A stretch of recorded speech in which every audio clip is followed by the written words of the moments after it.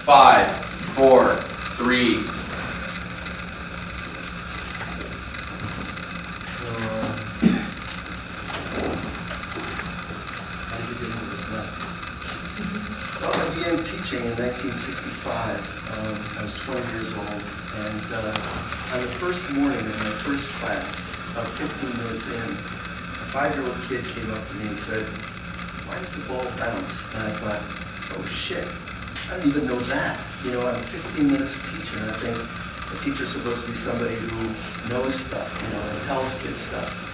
The rest of the morning went downhill like that. You know, why is your skin pink and my skin's brown? Why is the sky blue? Why does the floor feel sticky after we spill apple juice? That one I kind of liked because I knew the answer. And then later going to the park, why is that man sleeping in the street? Why? And I didn't know anything. And it created for me a real crisis. How does one teach when, you know, the stupidity is everywhere and the kind of lack of knowledge is everywhere? I was rescued by a much older woman after I went into a crisis about what teaching was, who came to our little school from 2 years of teaching in Guatemala, where she taught Mayan kids. And she was 24. And her idea about teaching was much different. She said, you know, you've got to get over this idea that the teacher is the master and commander, standing at the helm, gripping it tightly, trying to hold on for dear life, and develop a kind of another image. And the idea she had was that teaching was more like being a pilgrim or an explorer, somebody who went along with the students, not somebody who lorded it over the students. And that really changed everything for me as a teacher.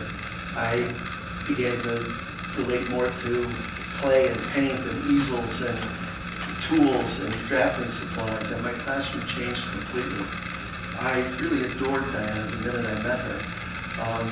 It took a while, a lot of luck, and a lot of time, and a lot of courage, really, for us to find each other, and the courage was supplied mostly by her. But it was really that whole pathway toward each other was punctuated by two realities. One was our utopian little school, where we baked bread and tended gardens and you know, spent most of our days.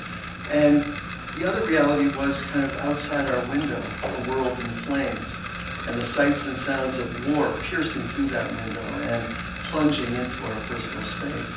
And it became kind of, that contradiction became something that really defined our lives.